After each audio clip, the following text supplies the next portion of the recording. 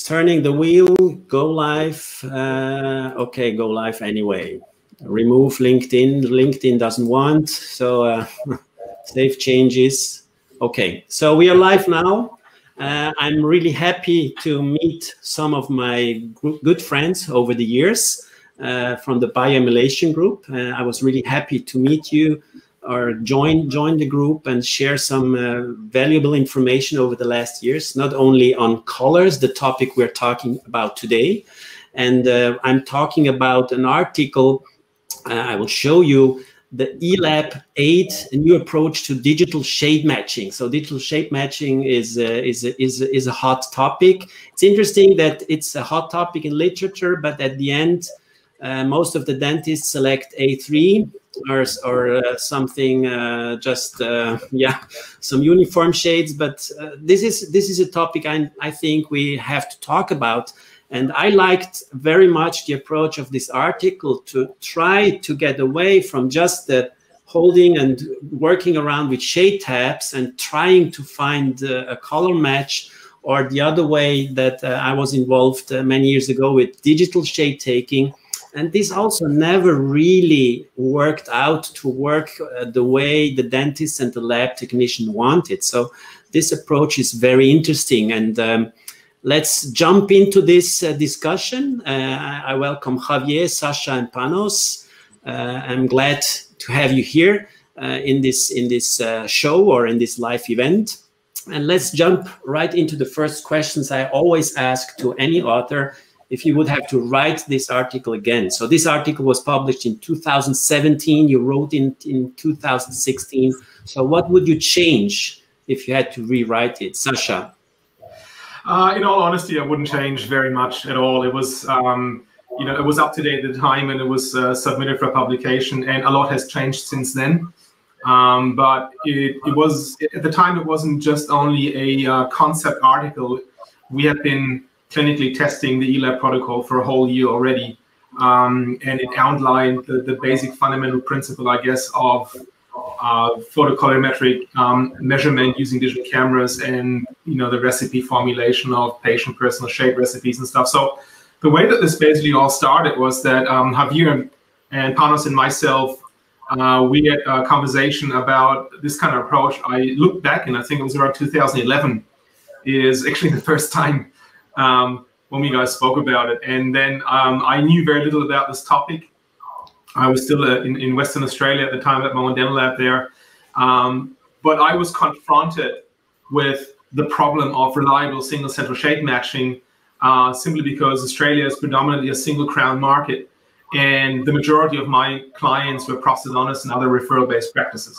So I had to do a lot of single center restorations, and I was really quite frustrated with the lack of prediction and the lack of certainty of getting this right. And so, Panos, among the three of us, Panos is the guy that has just the tremendous knowledge about the literature and his amazing Jedi ways of researching the literature and stuff. And it's always amazing what papers he has and pulls out from all sorts of fields, not just dentistry. And so Panos knew a lot about this, and Javier is, he's the computer geek, and he knows a little about the technical side of things, the cameras and RGB color space and all of this. And so you guys presented me with actually a prototype version of, I guess, what we wanted to achieve back then. It was based on some pre-existing protocols and ideas already, because, you never really invent anything fundamentally new. You just, make the wheel spin faster and add your own bits and pieces to it. So maybe you guys can tell us a little bit about, how you had hatched this idea of actually, imagining to take dental photography to this next level of quantification. How did you guys actually, how did that come about? Panos. Well, first of all, I'd like to congratulate you, Alessandro, for in Dentist Camera TV. I think this is a fantastic initiative. The showcasing articles from the past through the IJED, and giving the opportunity to the public to be able to interview the authors is a fantastic idea. I hope this continues in the future, and I just want to thank you sincerely for having us be part of this.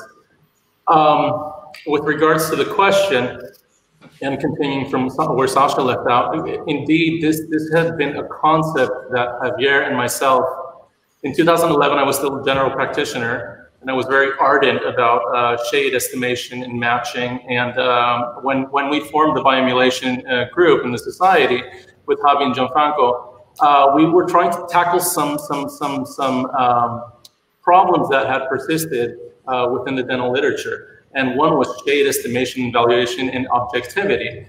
And it was a culmination at the time. And again, as Sascha mentioned, these are ideas that have existed out in the literature. We just tried to refine them. We didn't try to do something else. We were optimizing. And I'm very blessed and fortunate to be part of this group and in the company of amazing and brilliant minds. As Sascha mentioned, Javi had always a technical advantage on us. He could understand the photonics behind the sensors. He could integrate new technologies. Cross-polarization was beginning to become the fad at the time. Gray cards from the past were being used more consistently for objective shade estimations. And it was actually, if I were to put a father on this whole project, it was Javi who was pushing us, Sascha and myself, that, oh, we can do this, guys, we can do this. And we nearly abandoned this project 3 times. We were just running into a lot. And that was because the German said it will never work. I was the guy who said it will never work. I think Javi should take the story and unravel it, because it was a case of Javi and Sascha that validated this concept. The case that took, Javi, how long did this case take? Remember? Yeah, it took some time. It's well, I would like to also thank Alessandro for this opportunity. I think it's a fantastic initiative, as Panos said. So indeed, it was a very interesting thing, and I believe that it was in Greece when Panos gave me the first prototype of the Polarize, and then we started taking pictures. That I was already working with white balance cards and other things in photography before, and with the raw files, and trying to calibrate my pictures to have always a more uniform color between my dental photography pictures and not only dental. And then I told Panos, look, all the trials, all the tests before trying to measure color with photography were fundamentally have some issues because of all the specular reflection component that might contaminate the measurements, and actually the Polarize was actually instantly removing this problem, right? So I told him immediately, dude, if we put together the Polarize with a white balance card and with a known value of luminosity, we can start calibrating pictures and really getting exactly the same colors every time. And that will allow us to start measuring color. So that was the principle. So I made some tests with my cameras, and then we started also the discussion with Sascha how we need to test this and try to validate the working on the distance. So we started with that famous case for the article, which took really a lot of time to do, because we actually even needed to develop a new white balance card in the time, because we had issues with existing cards. They were supposed to be certified, but then we had some issues. Then one day we put next to each other the cards, and we found out they were different. So that's where the source of our issues were. So yeah, it took time until we managed to do it. But I really remember all these conversations, and it was so exciting, you know, when everything was fitting, and then it was writing messages like, now it works, fantastic. And really that was a fantastic experience. And then Sascha was thinking about the possibilities of mixing, and came up also with the idea of mixing with the LAB, with the pigments, and that was really brilliant. And then that's the beginning of the... So this brings me just to a question that for you guys might be very basic, but the question, what is this CIE LAB all about? Because it's in the title of the publication. It's in a lot of articles. It's on the internet.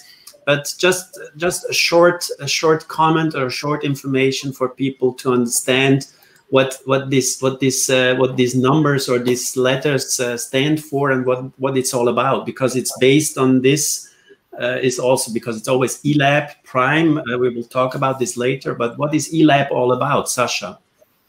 So the CLAB or the LAB is a color appearance model, this particular color appearance model was introduced by the CE, which is a commission that is dedicated to standards in color science, and this one was introduced in 1976. And the purpose of it was that you could actually quantify color differences with it, which wasn't readily possible with other precursor color appearance model like the XYZ model. So basically, it's a mathematical color appearance model. It's fundamentally what we would call a Cartesian coordinate system.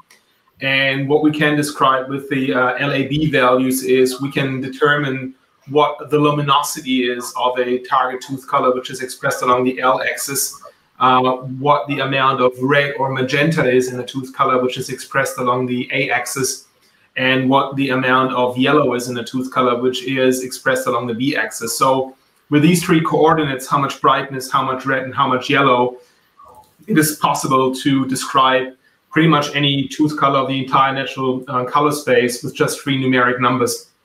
And this presented a radical shift in comparison to existing shading models, the established models in dentistry, which is of course based on stock shade guides in the VITA system and so forth.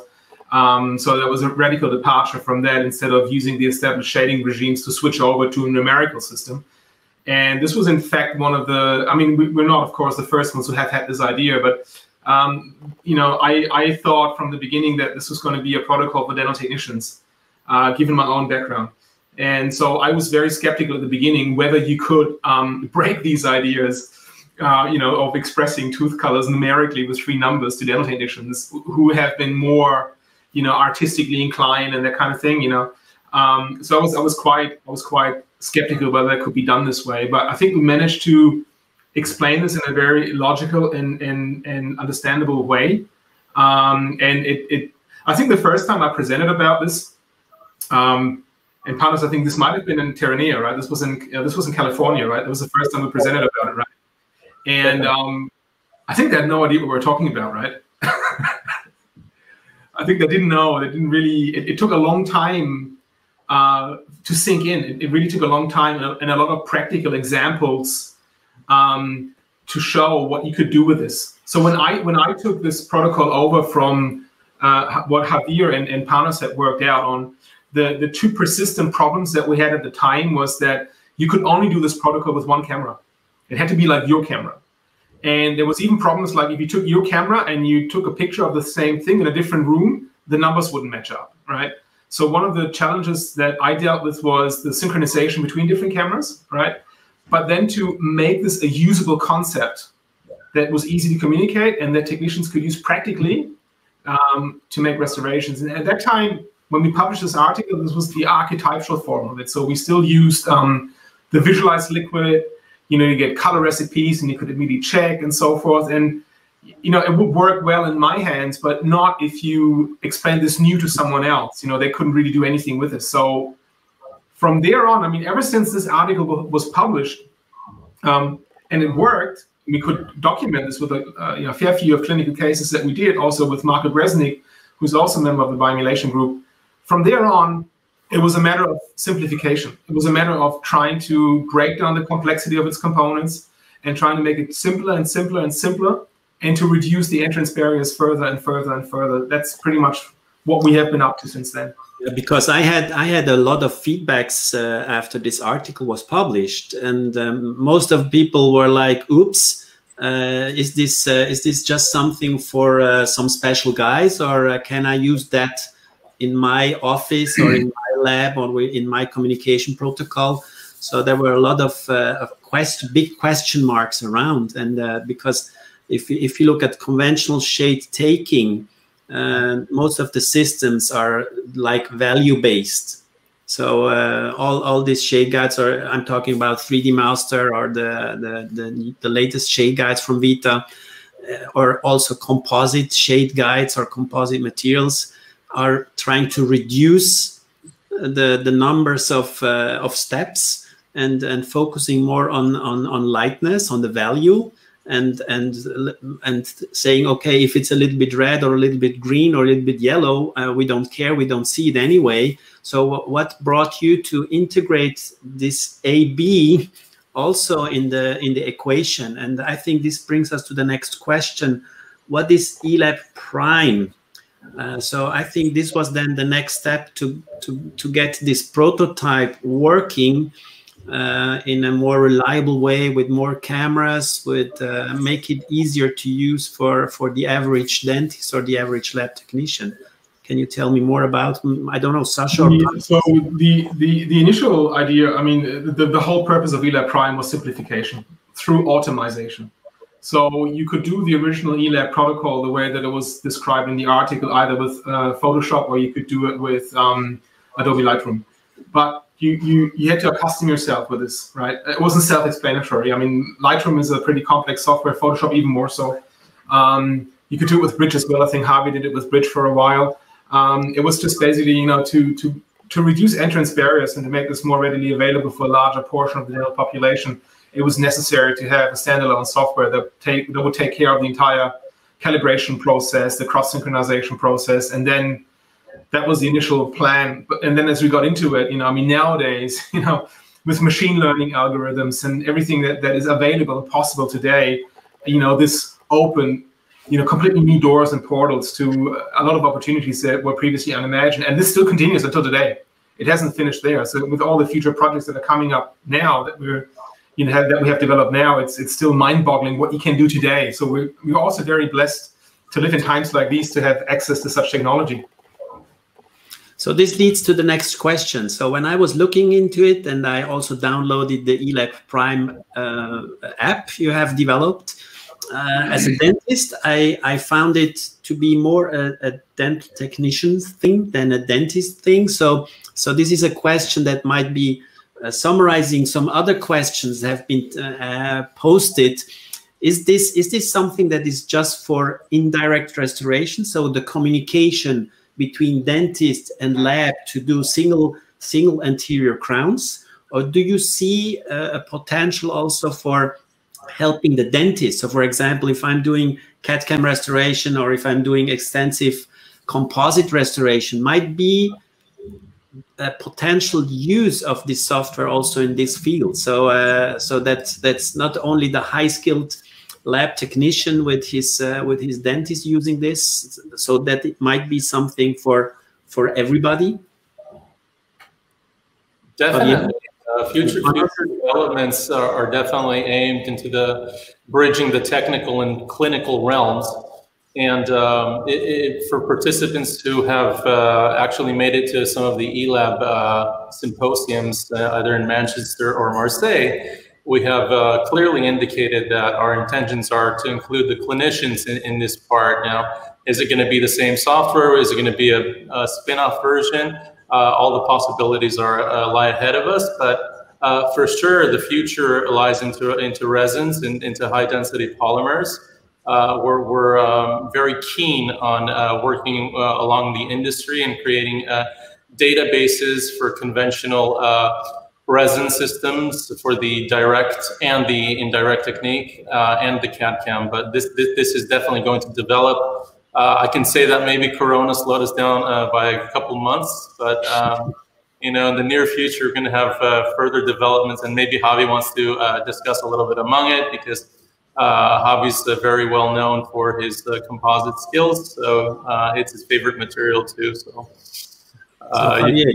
you can. I think that well, we're talking about color measurement, and of course, color measurement it's a big advantage, right? At the moment you stop like just guessing visually, and you start measuring color, you win a lot of precision with anything that you do, right? Because you move from a subjective process to an objective process, and that's actually a big advantage. And one of the things that I just realized, because I've seen a lot of lectures during this confinement and the Corona, there was a lot of online events, and the norm, and what is very interesting is that now everybody speaks about measuring color. So suddenly, a lot of people, you can see them lecturing about how to measure color here, there, and they are using measurement of color. Maybe it's just a spectrophotometer or it's the camera. They are using ELAB, but the thing is that they are realizing that really this is a big advantage. If we start measuring color, this is a big advantage. And the thing is, of course, then that when we tackle the problem of materials that have a specific shade, so you actually cannot customize those shades like you can do with the ceramics, because mixing ceramics powders gives you the absolute freedom of creating the exact color of the patient, which is something we actually cannot have in resins, because we cannot really mix the color of resins manually like that. So we will have a lot of issues if we start mixing with pigments and stuff. So basically, we need to change a little bit the mind, but we need to try to approximate to the existing colors and the existing database, as Panos said, of different shades and combinations. That, of course, the underlying problem is that there are so many materials and so many different brands, and even inside the brands, the colors are so different.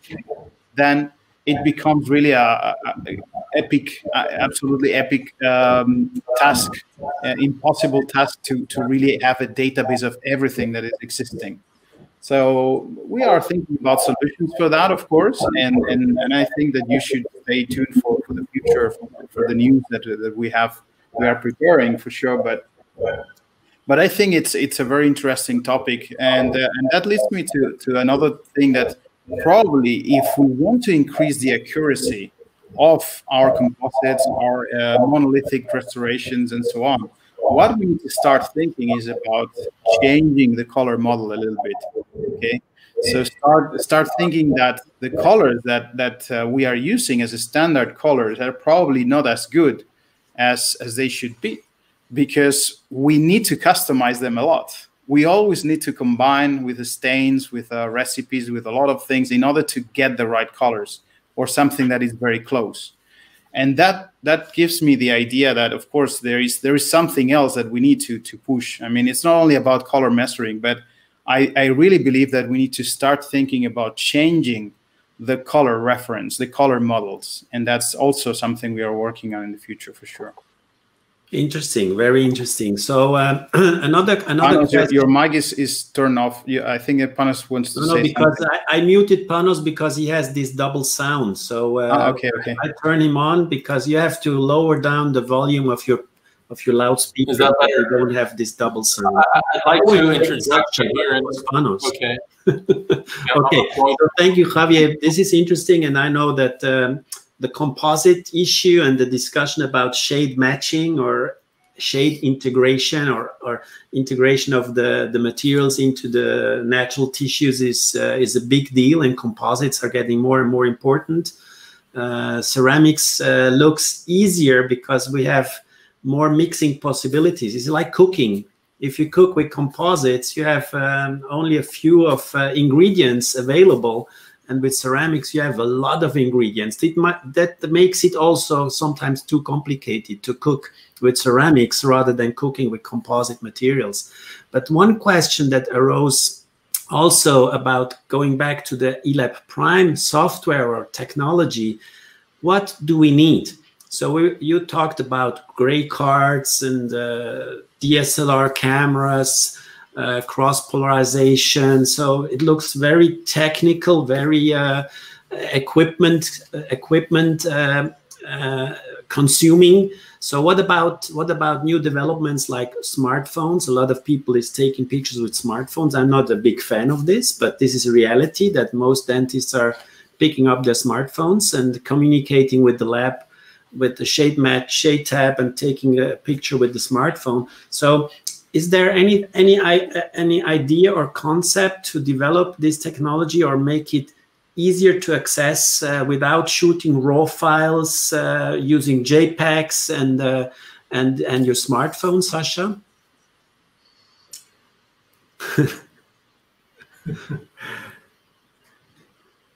Maybe. maybe. Okay. This is how do you say in Greek? This is Sibyllic This is he didn't say anything, but he didn't say you said a lot. No, no. The question was because we had several questions from people telling us, do you think we can manage shape matching just using JPEGs? How much information do we need from the picture that the software can get some information, transform some information? Because you always find software that you put in something and it gives out something, but you don't know if this is reality or this is true. And you believe what the software is telling me is what I have to do. So, so I think just a thing on the future. So 2 things. Do you think eLab Prime will be available for dentists? So as myself, to use it in a daily workflow to just help them to get better directions where to go with their material selection or anything, or do you think it will be something more sophisticated for the high end dentist to get the perfect shade match? Right. Okay. So I can't say this. So I mean, you know, this whole JPEG debate is a question of technicality. You know, so I don't think it really is relevant. I mean, JPEGs won't work because you cannot synchronize different cameras with each other when you go down the JPEG path, and that's not really an important, relevant question, because I guess what you really want to know is there ways of making it easier. Whether this is JPEG or not is besides the point, right? It's about the process that is implied and whether that is able to make anything easier for users and make it more easy for them to get into this kind of technology, right? And as far as smartphone photography is concerned, I mean, obviously we're being asked this question quite a lot, and you know, when you're not deeply into this development process, it seems like a no-brainer, obviously pretty simple idea of why not do this with a smartphone, right? And I think the thing with that is, you know, I think smartphones and their applications have become such an everyday part of our lives, right? There's a smartphone app for everything, you know, for finance, you know, for finding a partner, for all sorts of things, right? And they're all very easy to use, but that doesn't mean that it's easy to make apps. That's a bit of a fallacy. Just because something's easy to use doesn't mean it's easy to make. And you know, we often forget that there's a whole Silicon Valley full of the smartest people in the world that put all their brain power into making such apps, and above all, to make them easy. Okay, so the first thing that is noteworthy is that it's not an easy trick to pull off.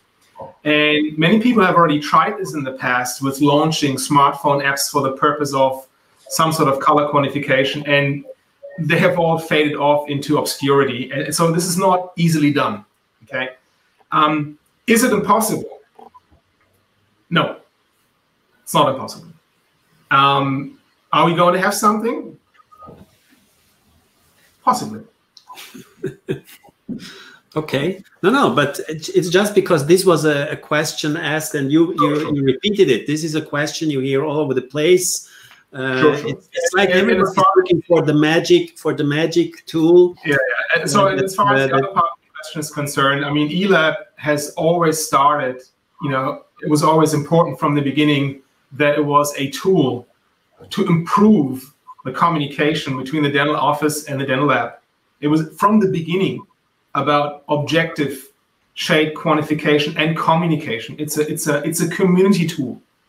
eLab has evolved to become a community project with such a large, you know, group on Facebook with 13,000 members and so forth. So it has always been in our interest to make this technology also available for the clinician, based on the experience that we have collected with eLab and eLab Prime over the last 2 years. So that you finally have something that makes it easy for clinicians to get into this technology as well, as easy as possible, without many gadgets, without huge investment, without technical proficiency or anything like that. And you know, the three of us, we've always worked together on joint projects like this. And you know, I will say that we have fairly amazing developments coming up this year. Sounds very interesting. I want to interject. You know, if you look at the etymology of the elaborate, it's there to aid, as Sascha very well pointed out. It's a tool to help. Let's not forget that we require high skill and high training. And we are not here to replace that. We are here to improve upon that skill. Basic skills and fundamentals need to be commanded by the end user already. And furthermore, this particular tool, eLab, can help them even get a little bit more down the path. But it's not trying to create a miracle out of the hero. This is not a panacea in any sense. You need to apply the effort and understand the fundamentals. That's why education is a big component of the eLab system. And educational courses are offered worldwide from either Sascha, Javier, myself. We have certified technicians who are doing this, our partners, our collaborators. In the future, we're going to see certified dentists being involved in education, which we strongly as a group believe that we need to create an intrinsic support. That's why we have the group. And we urge everybody who's interested to take a look at the Facebook group. Maybe Sascha would like to go a little bit more deeper in it. And it is a community project because we have like a 24/7 support system integrated on the group. So if anybody wants, I would definitely agree to that. I mean, the eLab system is designed to complement skill. It's not designed to replace skill, definitely. And we have experience with now since the beginning of 2016, so 4 years. And I can tell you for sure that if I look at the ceramists and the dental technicians that have really got the best out of this protocol, that have really done the best with it, and that have presented the best cases with it, these are all, without exceptions, ceramists and technicians that were pretty good at this already before they had an exposure to eLab. It's just that the eLab brought them to the final level that you previously couldn't reach. And if you haven't got that sort of full skill set, you're still probably going to improve, and you're still going to be a better version of your previous self. But you can't shortcut this experience. You can't shortcut the skill. You can't shortcut the hard work that needs to go into it. It's an aid. It's a tool. And we didn't previously have that. Is it perfect? No, it's far from perfect. But the point is, it is significantly better than the alternative. When it comes to those shade-sensitive cases, if you have an indication for 6 veneers from canine to canine, you'll probably make them an A1 or B1. You don't need eLab for that, right? But in the future market in dentistry, where you have more need for smaller interventions, smaller restorations, and they are shade-sensitive, this is where eLab is without alternative when it comes to this particular indication, not for your full arch things. It's for these intricate restorations. I can tell you from my own experience, and over 25 years in dental technology, this can really ruin relationships. I can tell you that for sure. This can really, really ruin relationships. You can have a great, fantastic relationship with your client for years, and it's that one single central that you had to repeat 5 times or something, and can really ruin a relationship. So it has a very, very strong socioeconomic aspect to it, very much so. Super. So to sum this up, because I think we could talk for hours, but the idea of this live session is not to have a 4-hour lecture on any topics. But Sascha, you just sent me an interesting short summarizing video on the eLab, and I will run it now, and you can maybe live add some comments to this before we do a roundup to finish up this very interesting show for tonight. Yeah, so since 2016, since we published the article which showed eLab in its raw version, we then dedicated a lot of time and energy into simplifying eLab, and the culmination of this is this software here, which is the eLab Prime software. So today you have the software which does image calibration automatically. You can make mixing recipes for a variety of popular ceramic systems and background materials as well, to obtain patient personal shape recipes for the dental lab. And one of the most powerful features that the eLab protocol has is the ability to perform a digital try-in.